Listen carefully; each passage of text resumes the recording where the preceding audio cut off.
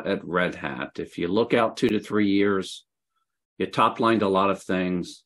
What's going to be the focus 2 to 3 years from now? Well, again, I'm kind of looking at it from a holistic perspective that we need to, where I think things should get to across industry, and that's that we have more, validated patterns and reference architectures for implementing ZTA that can be shared across agencies. Like I'm a former Fed. It's some of the hardest things to do is to find out what somebody else is doing in another agency, and I think we're going to have to work towards that better sharing of that knowledge and information. I hope to see that. That would be like a hopeful scenario. We've got a clearinghouse for how we did it and how we did it well, and here's how to do it.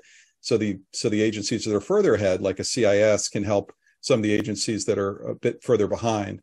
And then again, the vendor community working better together with open standards so that there isn't this sort of interoperability issues between solutions. I would hope to see that. I mean, that's something we push hard with community development approach at Red Hat.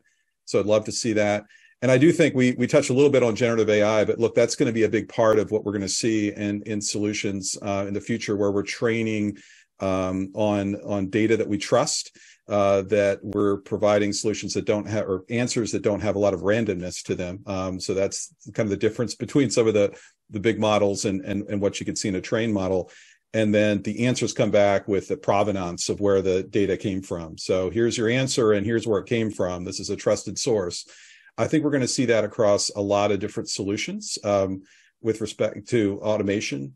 And it'll become a normal thing. Like we talk about it now, and in 2 years from now, it'll just be the normal thing that almost every vendor has some kind of generative AI solution attached to their console. And I think we're all see that everywhere. We're certainly looking forward to that.